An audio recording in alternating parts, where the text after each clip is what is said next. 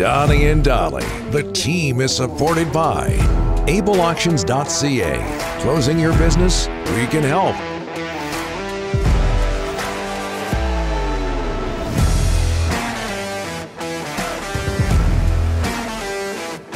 Vancouver Canucks President of Hockey Operations Jim Rutherford joining us now. Jim, thanks so much for doing this. Thanks for making time. How are you, sir?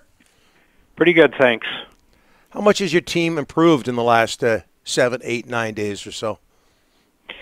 Well, you don't really know till you get into camp and get into the early going of the season. But based on what we set out to do, we got all the things done on our forwards. Of course, with having a tight cap, we're still looking to do some work on our back end. But all in all, based on the plan we had going into free agency, with not a lot of defensemen available at the price that we could afford at this point in time, we feel we improved our forwards and improved our team. Does your group anticipate making a move to improve your group of NHL defensemen before the season? Well, you don't know. Mm-hmm. You know, we're going to always be discussing on things that we can do to improve. As everybody knows, we got a long ways to go with this team, but we have to take it a step at a time. We have to do it. Try to do it in a timely manner. We all get impatient. Everybody gets impatient. We want it done sooner than later. But you can only make these deals when they're available to make. What sold you on Ilya Mikheyev? We identified him early on, probably in January. And then everybody in the organization really watched him close. One of the things you want to do with this team is get faster and bigger and stronger. He covers all those things. He's an excellent penalty killer. He had a career year in goals, so we really don't know where that's going to go.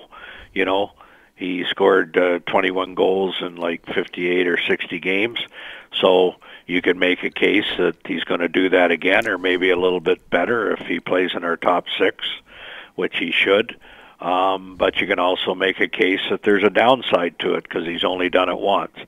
But we believe in him as an organization. It was unanimous. We really like this player. What do you like about Curtis Lazar, Jim? Well, he's a veteran guy that was a first-round pick that always tried to live up to that and, you know, put himself in certain situations that may have been tougher for him to handle. But certainly where he's gotten in his career over this last year or two and finding the right niche for himself and accepting that, he's a good, solid bottom six center iceman. He's a right shot. It's one thing that we needed. He has great character, and he's a veteran guy. He knows how to play his role. He's a good penalty killer.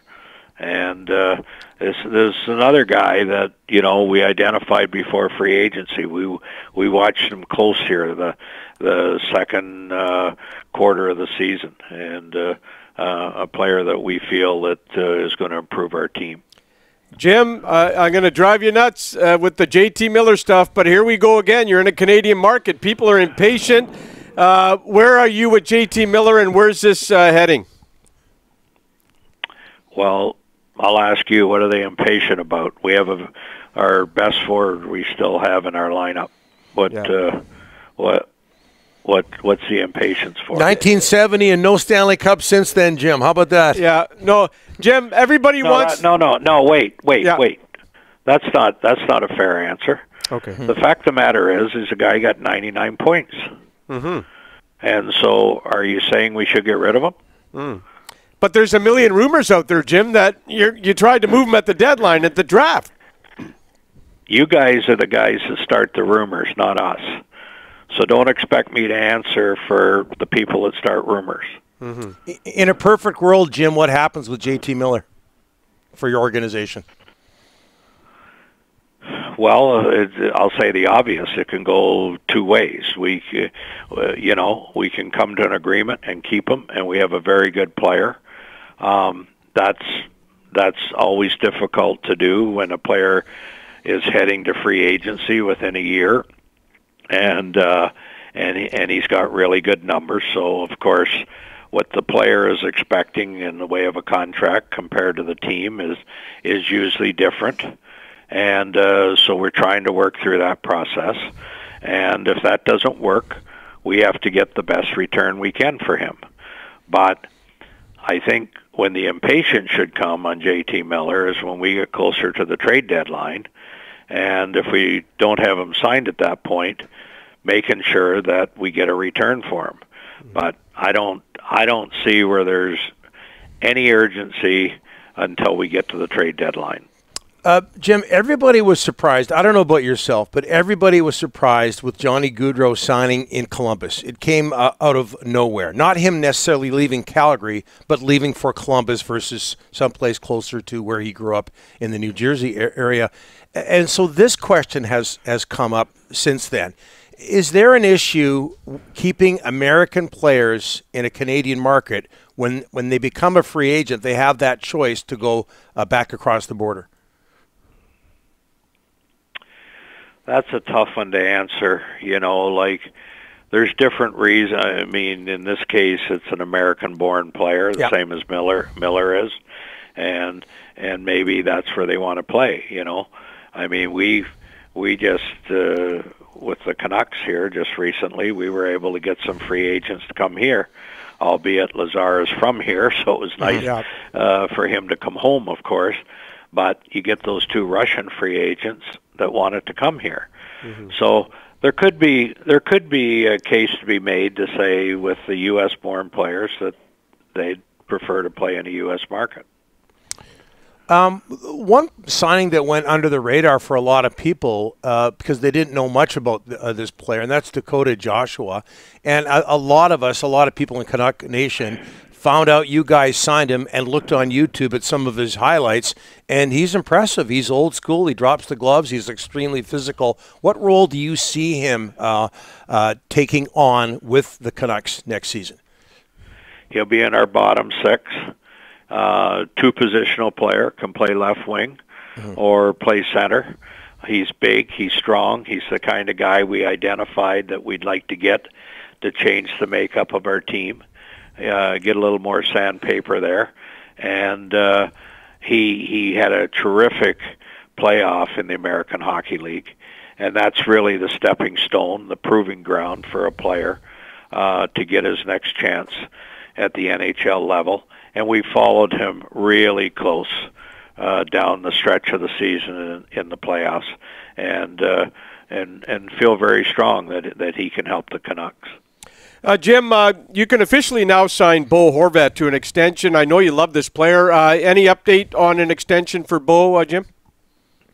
No, I think that these things will pick up here now a little bit with some of the guys that trying to get signed like Horvat. Now that we're through the draft, through the initial part of free agency, but clearly he's a guy that we want to be with the Canucks for a long time. He's the captain of the team.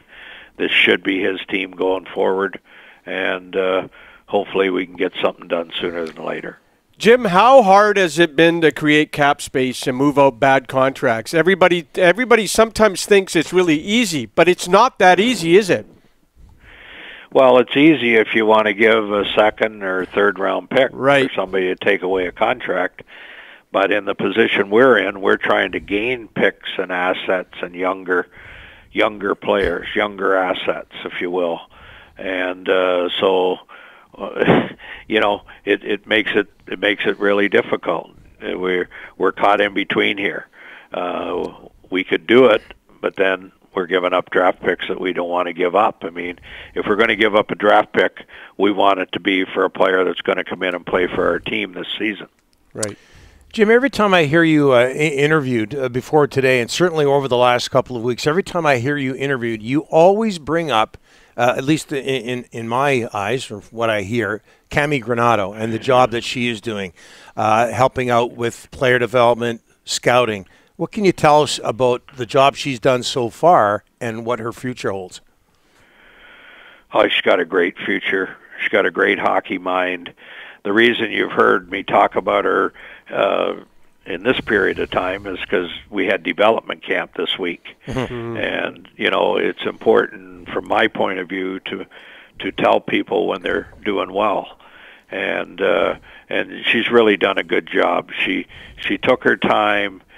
She looked at the amateur pro scouting development staff, looked at what changes that she'd like to make. She met with Patrick and I, made the recommendations. We said, go ahead, do what you need to do. She hired good people. She's got a structure in place. Everybody's accountable now. And I think when anybody that went to development camp this week can see the job that she's done and our development staff, which includes the Sedins, who seem to be very happy with the role they're playing now. They could see the development camp that there's been changes made and an improvement, and she deserves credit for that.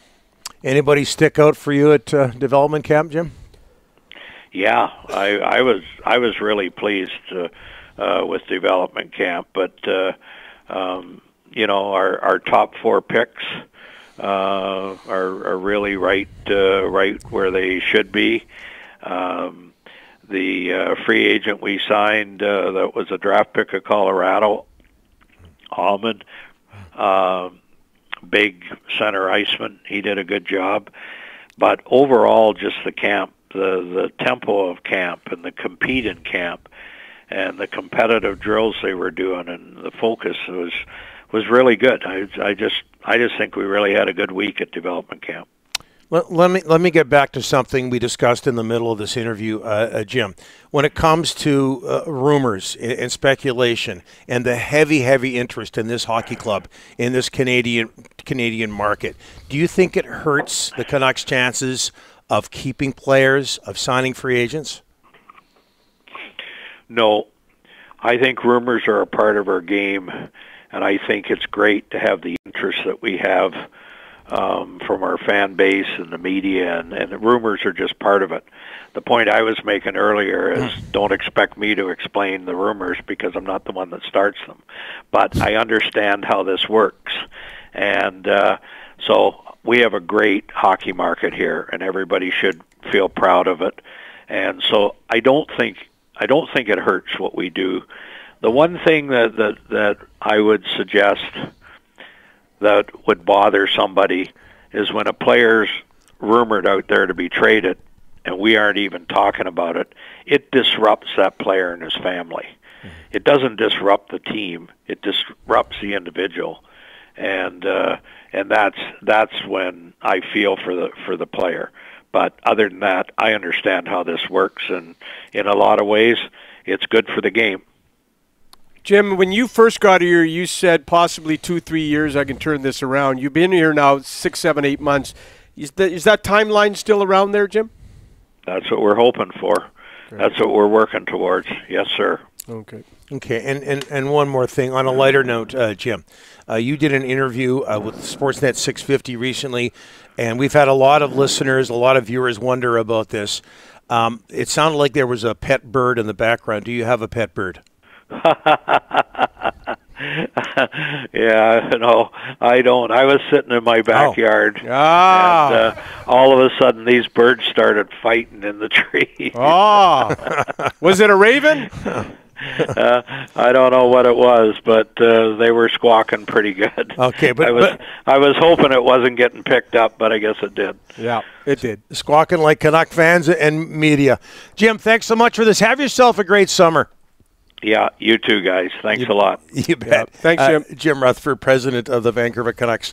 There was a whole lot there, especially when it came to what he thinks about the rumors about J.T. Miller. And we've heard that before from Jim Benning, from Jim Rutherford, from Mike Gillis, Brian Burke, that, it's not so much about the team. It's not so much about the general manager. A lot of it has to do with what it does to a player's family. Yeah, right? There's no question. And we can go back to Brock Besser. He had a tough year, and he had to hear it, and we didn't know what was going on in the background. So, yes, it is tough on players in this market, and anybody that says that it's not true well, the players can take it. It's not, the players can take it. It's their kids going to school. It's the wives and mums and dads and that. And that's who it affects, and as a result, it then affects the player. And hold it a second. We're getting ripped here in the Delaney's OK Tire and Langley inbox. I didn't ask anything out of the ordinary about JT Miller. You brought up 1970, and Jim kind of went and said, 1970. I had nothing to do with that. No, he was talking about impatience, though, right? Know. I mean, that's where it comes from. A lot of us. Am I not going to ask about JT Miller to Jim Rutherford? We got him on? Of course I am. SS here in Burnaby. Don't worry about what people are doing. Just, you know what? Are you kidding me? I'm not going to ask about JT Miller? I mean, please, really, SS? Come on. But give your head a shake. Just to the defense of people who are impatient, and Jim knows this. I mean, it does go back for a lot of us, especially older people, and there are a lot of us out there. It does go back to 1970. Well, you do feel that's impatient. Right. 3 Stanley Cup Finals, no Stanley Cups. That's where it comes from. But Jim explained himself well. Yeah, and good on Jim for attacking all these rumors. He doesn't start them. The national guys start them. He just said, I'm not going to answer to these stupid rumors. Yeah.